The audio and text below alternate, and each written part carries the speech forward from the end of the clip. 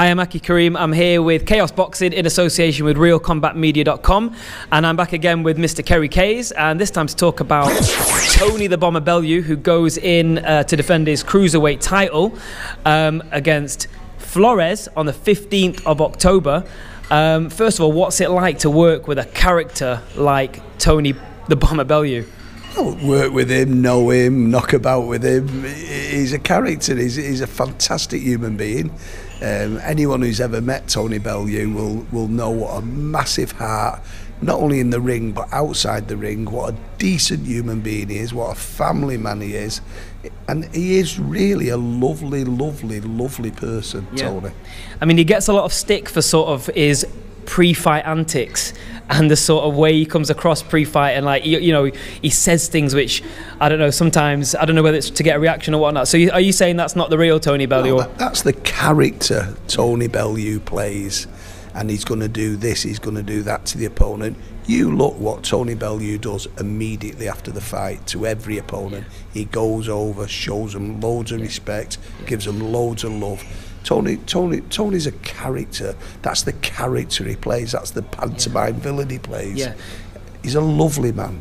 Because he was very, very humble after the recent Makabu fight, where he put him down with a chilling left hook in the second round, and then you're right, straight away he came over and showed the respect.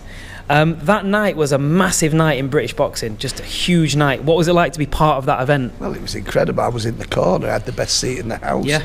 I was in the dressing room with him. I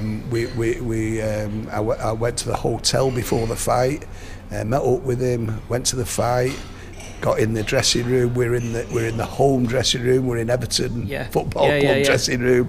And then there's quite a few people there, and then Gary, his best mate, who always looks after him, stands up about maybe an hour before the fight and goes, right, can everybody leave now?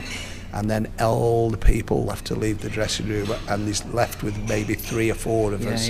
They're like the little inner circle, and then you see Tony completely changed now, put his fighting head on, and Dave Caldwell, who's a fantastic. You'll look alike. My twin, Dave Caldwell. Shout out to Dave Caldwell. Part 3, we're going to shave his head. And then we sit down, and the privilege and honour it is to listen to Dave talk about tactics, and then be with Tony in the tunnel, get in the corner, get all the gear ready. And then Dave giving it, Kerry, pass me this, pass me that. And I'm just labouring in the corner, but I'm being an assistant, you're working. And then you sat there with the best seat in the house. You're looking around, people have paid God knows how much money for tickets, and I've got the best seat in the house. I can tell you $350 for ringside it was.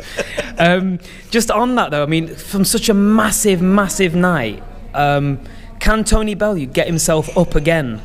For a fight now, can he get himself up again? Yeah, because he wants another one of those nights. Yeah. He wants, of course he can, and Tony's not complacent. And let's live in the real world as well. Tony Bellew's of this world, the Smith brothers, all the boxers, crawlers. They started out boxing because they love the sport, and then somewhere along the line they converted that love of a sport to a business. They're fighters, they're journeymen, but more importantly, they've got to earn a living to secure the future of their family. They still love the sport, but all of a sudden now it's a professional sport. They're professional boxers, and Tony wants as many of them nights as he can get. Because he wants to secure the future for his family. After the Makabu fight, he actually called out David Haye. Now, was he being serious when he was calling out David Haye? Well, he certainly was at the time. Who knows? But I mean, again, remember what I just said. In many ways, it's a business. You know what I mean? And a fight with David Haye would cement a legacy. It would cement the future of his family.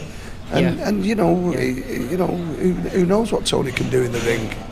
Is he the biggest puncher you've ever worked with? I mean, he seemed to carry his power up to cruiser. He's a big puncher at light heavyweight, but he's a big puncher at cruiser. Is he the biggest puncher you've ever worked with? I tell you, could bang. Paul Smith. Paul Smith, Paul Smith could bang, because I worked with Paul quite a lot. I worked a lot of Paul's corners. He's coming back at the minute now, isn't he? But Paul left hook off the ropes. God, he could bang. Tony Bellew, yeah, probably Tony Bellew, Paul Smith. Is Tony Bellew, you know, in terms of like the big nights that he's got left, is there anyone that's on his particular radar? Obviously, bearing in mind if he comes through the Flores fight, which we, you know, hope and expect him to. Is there anyone that you know like that's on his radar that he wants a match with? Honestly, I don't. Honestly, God, I think if it makes sense and it makes money, Tony will go for it. Great. And just finally then, would you give us a sort of a prediction of how you see the Flores fight going? Because Flores is a big talker himself. Yeah. He's almost talked himself into this fight. They've had some great back and forths on Twitter and whatnot. How do you see this fight going? Tony will stop him. I think Tony will stop him. Early? Or? Who knows? I think early middle. I think Tony will stop him. Right, well, you heard it here from the man himself. This is Kerry K's legend in boxing. And I'm Karim for Chaos Boxing in association with RealCombatMedia.com. Check it out.